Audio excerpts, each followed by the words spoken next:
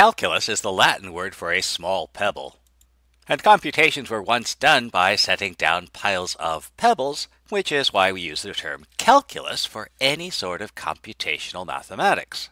So let's talk about function calculus. The idea here is that it's possible to combine several functions into a single function. So for example, if f of x equals 2x and g of x is x plus 5, then I could write down f of x plus g of x. Equals means replaceable, so I can replace f of x with 2x and g of x with x plus 5 and get my sum, f of x plus g of x.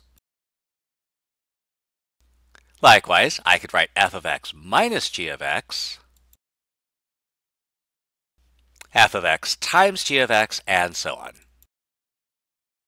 We'll introduce the following notation. If f and g are functions and c is any real number, then c f of x is c times f of x. Well, that's hardly earth-shattering. F plus g of x, well, that's the notation we use to mean f of x plus g of x. F minus g of x, well, that means f of x minus g of x. F g of x, that's f of x times g of x. F over g of x is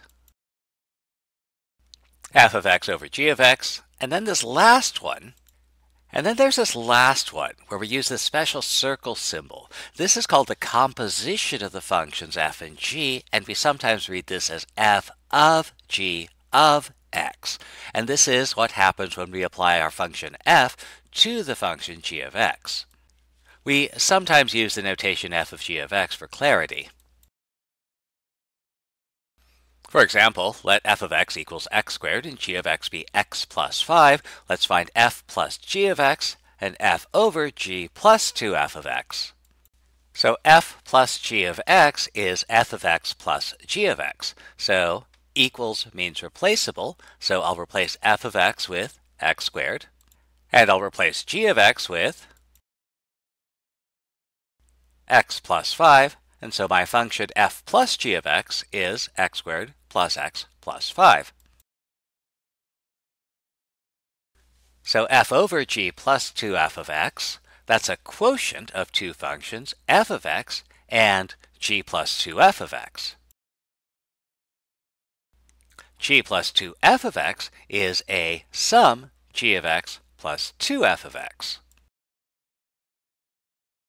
And equals means replaceable, so every place I see f of x, I'll replace it with x squared.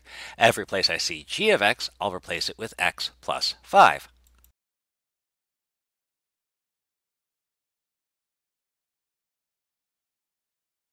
So there are no real tricks when we multiply a function by a constant, or we add, subtract, multiply, or divide functions. But what about this composition of functions? So given our functions f of x and g of x, let's find f of g of x and also g of f of x. And it helps to drop out the independent variable and leave an empty set of parentheses. So we'll rewrite both of our functions this way. So f of g of x is f applied to g of x.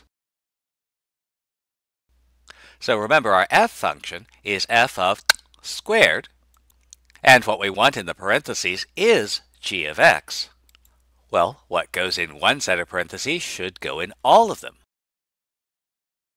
So we'll put a g of x in both our sets of parentheses, and equals means replaceable. G of x is x plus 5, so we'll replace that.